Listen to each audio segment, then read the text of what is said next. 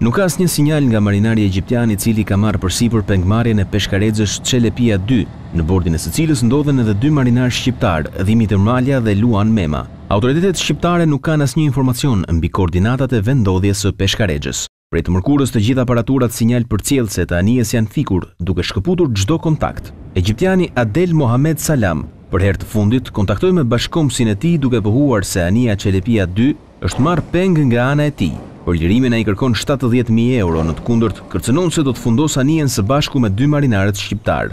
Për të konfirmuar pengmarrjen, egjiptiani ka dërguar pronarit e anijes Murat Çelepia foton e njërit prej marinarëve të lidhur me litar dhe zinxhir, kurse vendi I fundit që ka deklaruar se ndodhet është në afërsi të Aleksandrisë në Egjipt. Për të hedhur dritë mbi pengmarrjen, motivin që e ka detyruar egjiptianin të kryejë një akt të tillë, prokuroria e krimeve të rënda dhe policia e Durrësit ka nisur hetimet.